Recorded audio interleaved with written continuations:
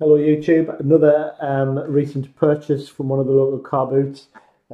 Paid a couple of pounds for this. I seem to have bought a lot of cameras recently that came in boxes for only a couple of pounds, which is really quite cool.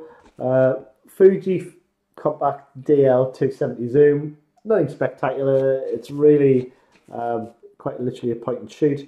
But it has a range of 35 to 70 millimeters, red eye reduction, drop-in film loading for easy use, and a panorama photographic capability, and a very large viewfinder. As you can see, the box is still in pretty cool condition.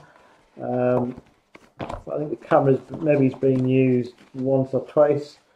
Came with a load of bump in it, Fuji guarantee, not that it'd be worth anything. Came with a load of panorama stickers. Two seem to be missing, so maybe, oh well, there's one on the box lid in there, if you can see. I'm not quite sure where the other one is. Maybe somebody did actually use it and place the sticker on the roll of film. It could well be the guarantee certificate, which you can either use for ornament these days, and there's the instruction manual, which is always good to have, so you never seem to get them these days. In the usual blurb, quick start guide, which I always find really quite interesting, especially if I show you. It's quite interesting, it's good. And the camera itself, it also comes with the remote, which has never, by the looks of it, I haven't had it out of the box, and it certainly doesn't look like it's been out of the box. So that's quite cool as well to actually get the remote with it.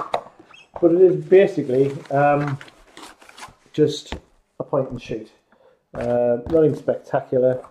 It's got the super EBS Fujicon zoom lens on it. Haven't got any batteries in it at the moment. But I've had batteries in and it fires up, and it seems to do everything it's supposed to do. Drop the film in at the bottom here and close it off. You have the timer and the timer. Bring it in a little bit. See, you've got the timer and remote button there. It has 3 flash functions. I believe you've got red eye reduction, fill-in flash, and off. Always happy to get rid of the flash at times, because I'm not a big fan of flash. As you can see, it's drop-in loading and the panorama button on there. It's got no batteries in, so the lens shutter won't open at the minute. You've got 2 settings. You've got wide and telephoto, so it's 35mm to 70mm, and that's it really. I mean, it's like you say, it's nothing, absolutely nothing. Pointing to the camera. Takes a 123A battery, which didn't come with the box, but I've got some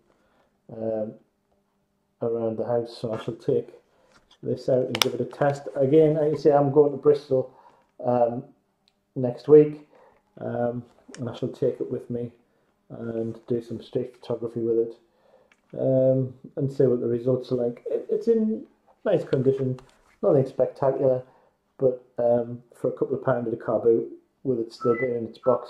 Oh, there's the phone. Can you hear that? That's the in-laws phone, and not going to be very good. So I'm going to run and hide at this point.